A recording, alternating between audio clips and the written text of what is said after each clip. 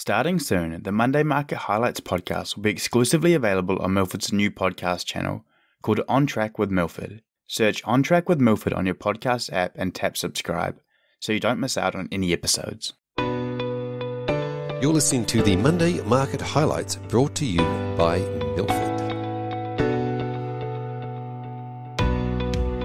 Good morning. It's Monday the 10th of July and I'm Kate from Milford. This week in economic news, the RBA kept rates on hold at 4.1%, with market expectations largely balanced between hold and 25 basis point rise. Interestingly, most economists have kept their peak rate assumptions unchanged and therefore pushing peak rates to later in the year. What was more surprising to the market was the dovish statement by the governor, which highlighted the cumulative impacts of prior rate rises as the rationale for the pause in rates.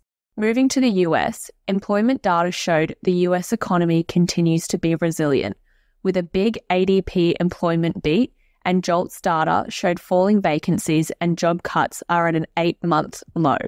ISM Services PMI came in stronger than expected at 53.9 versus 51 expected.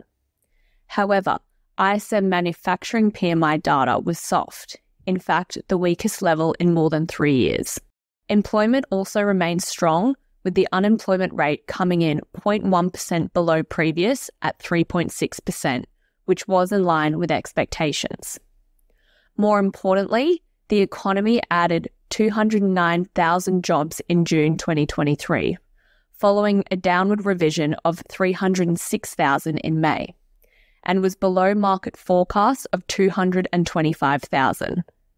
This is the lowest reading since December 2020, but is still strong relative to the 70 to 100,000 jobs needed per month to keep up with the growth in the working age population. Finally, on US economic news, the Fed minutes showed a less united board at its June meeting, with some officials favouring a 25 basis point increase, but went along with the decision to pause instead. Almost all members said that additional rate increases would likely be appropriate. In equity news, the ASX 200 was down 2.24% last week, with nearly every sector down as macro volatility and central bank uncertainty continues to mount.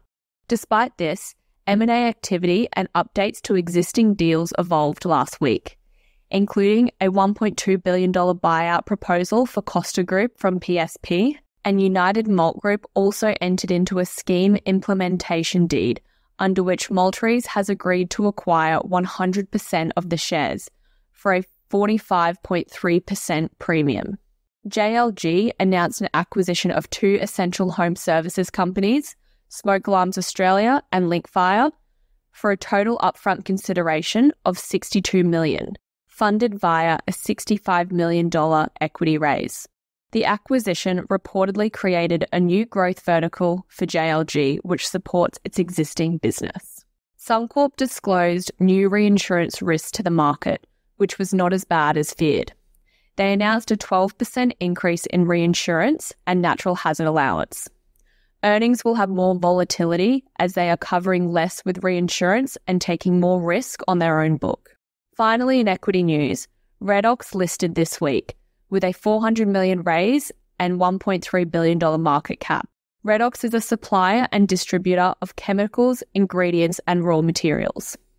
On the first day of trading, it closed off 5% and closed off about 6% for the week. Turning to the week ahead, the most important data print to look for is the US inflation rate. Core inflation is forecast to fall 0.3% to 5% for June, and headline inflation is forecast to be 3.1%, which is a 0.9% decline from May.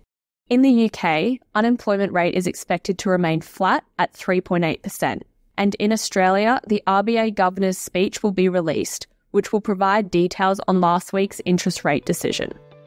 Thank you for listening, and we will see you next week.